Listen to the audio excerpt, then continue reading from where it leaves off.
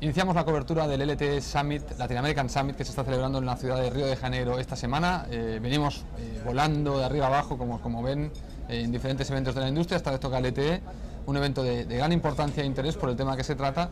Y vamos a iniciar esta ronda de entrevistas, que esperemos tener un montón de personajes durante este evento, con Mohamed Makur, que es de Huawei, que es una empresa que tienen en este evento un stand muy grande, con mucha presencia, y vamos a intentar que nos explique un poco por qué el énfasis que están teniendo con este tema. Vamos a cambiar al inglés para hablar con Mohamed. Mohamed, welcome to Telesemana. Thank you. So I was telling the audience that, well, this is the first video of the coverage, and actually I was telling them that you guys have a very large booth at this show.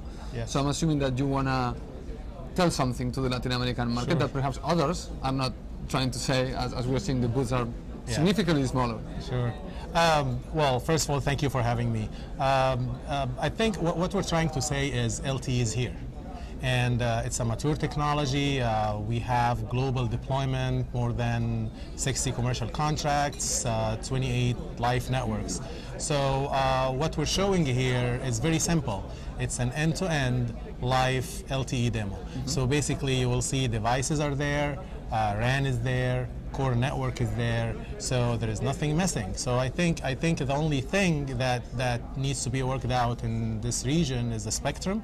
So if the spectrum there, we're willing to help all of our existing customers and potential customers to get into LTE era, which is basically the mobile broadband era. Okay. Now you have a truck also outside the hotel, Yeah. where you're having the whole implementation, so to prove that this is not just a fake installation, but it's a real installation. So again, going back to the notion of you're Huawei and you're very well known in Latin America, but obviously the market for infrastructure is very tough these days. There's a lot of competition, and it seems that you're making kind of a significant move here towards the region. Yeah. Well, it's very tough, but I think Huawei has had very extraordinary success, especially last year. I think the major factor for that is we have our infrastructure, which is helping our customers in protecting their investment. So basically, when we provide today's technology or today's products, these products are future-proof. So basically, if you want to do LTE, you want to do 3G, HS+, it's fine. So we give you today's technology, today's product. You can use it for future technology. It's, for example, it's ready for 100% smartphone penetration, because that's what we anticipate. So we anticipate a huge growth, especially in this region. If you talk about, for example, 2014 FIFA World Cup, talk about 2016 Olympics. I mean, huge traffic is going to come to this region, and they need to act. So I think we don't have these challenges. As a matter of fact, we see a lot of opportunities, especially in this region. So we're ready. You know, we're all in for this market. So Okay. You mentioned something interesting, which is spectrum. Yes. And obviously operators are going to be dependent on getting that spectrum. Absolutely. What is your view in terms of that developing? And obviously Brazil is going to be probably ahead of the game because of what you said, the World Cup and the Olympics. But in general, Latin America, how do you see that barrier of the spectrum being overcome in the future? Well, it's not a barrier. I mean, let's first let me first say that spectrum fragmentation is a global problem. It is not just a problem in Latin America. So you have, for example, 700. You talk about 700. You have lower band, you have upper band, you have A block, B block, C block. I mean, you have a lot of things, and then you have 2.6, and you have European bands, US bands. So it's wholly fragmented.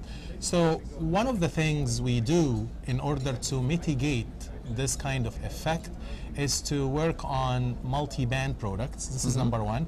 Our single RAN is really technology agnostic and also frequency agnostic. So basically, if you want to overlay the 2.6 LTE TDD on top of what you have FDD, it's doable. Okay. It's doable, and then you will combat this kind of fragmentation. So for Latin America, I see a lot of opportunities in 700. I see a lot of opportunities in 2.6, both TDD and FDD. Yeah. So that's really great opportunities coming. Actually, probably TDD is the big surprise, I think. I don't think if a few years back we thought that TDD was going to be such an important spectrum band, and it seems that LTE is opening up the door. Yeah, because I think, number one, we have to thank the technology. LTE harmonized TDD and FDD. This is number one. Number two, when it comes to DDD, a lot of advantage there because you have the flexibility of up and down. You don't have to have similarity between the two links, which changes these days, by the way, right? Because we used to have downlink is only the limiting factor, right? Yeah. Now uplink is also, you have your camcorder, you're sitting in a soccer game, you're shooting high-def video, you want to upload it right away. Yeah. So uplink is also important. So TDD is very important. For us also it is very mature because we deployed, for example, the largest TDD LTE network in SoftBank in Japan. We also deployed the first 3.5 gigahertz network in UK, which I think is going to be used for the London Olympic Games. So TDD makes sense. If the spectrum that the operator owns facilitate that. Okay, going back to your booth, because you're having a bunch of, people cannot see it, but behind us we see the booth. And it's not only, LTE is not only about the RAN, the radio access network, but you have the core and other elements. Are you showing here the full end-to-end capability of your LTE portfolio, or just some of the... No, well actually, as I said earlier, we have, first of all, we have the official live demo, the LTE Informa official live demo. So basically, it's an end-to-end. So it has terminals, the radio access, which is a RAN. It has the EPC part. It even has the IMS part, because what we're doing here, we're even showing voice over LTE. So although voice over LTE is not really mature these days, because it perhaps not needed, because we're going to be using fallback. I agree, it is not needed, but we have to get back to the principle, which is the equipment has to support, the feature has to be ready. So we're showing that.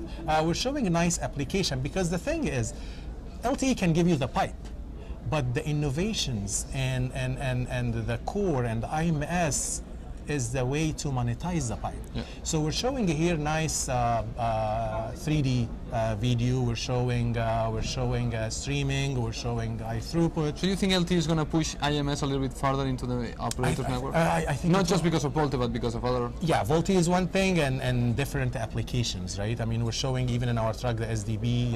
So it's a fully end-to-end LTE network, backed up by our equipment here in the booth, and also we have our demo truck in which we're showing that the reality. So the reality, these are the radios, these are the equipment for our customers to take a look and see and actually get relieved that their investment is going to get paid off, because things are mature. So we've seen that Huawei has a large booth, as I was saying at the beginning. And my question would be if you are showing an end-to-end solution or just some components of the LTE architecture. That's a very good question. No, we're actually showing the whole thing end-to-end because remember, LTE is not just about the RAN. LTE is about the whole ecosystem. So we're showing number one terminals, which is really important. You have to have smartphone, you have to have USB dongles, you have to have full suite of terminals. We're also showing the base station. That can work TDD and also it can work FDD, multi-mode. We're showing the EPC part, which is the core part of LTE, including IMS. Because IMS is important for us because we're showing a VoIP over LTE, although it is not the mainstream now application for voice, but we believe that the network or the equipment should be ready. We're showing... and as I was saying, so that means you're thinking that IMS is going to get a push because of LTE, not just because of VoLTE, but for other reasons. I would agree 100% with you. IMS is important because remember, LTE would give you the pipe again, but you need to monetize. You need to have different services, different applications, and IMS will play a vital part in there. And we have nice demos actually here also. We have 3D video demo. We have streaming. We have a lot of stuff. So. It's end-to-end. A complete solution. Complete solution. Okay, so my final question is kind of a joke, and it's to know what happens with the trucks that you guys have. I don't know how many trucks do you have.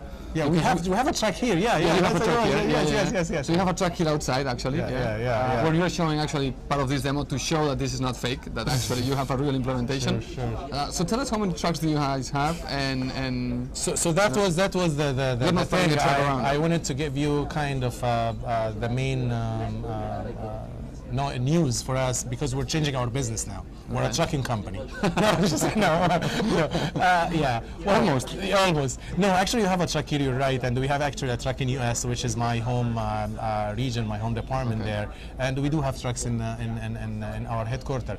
I believe we have more than 20 trucks. And so you're close to be a UPS kind of company. I think all jokes aside, I think there is a necessity for that.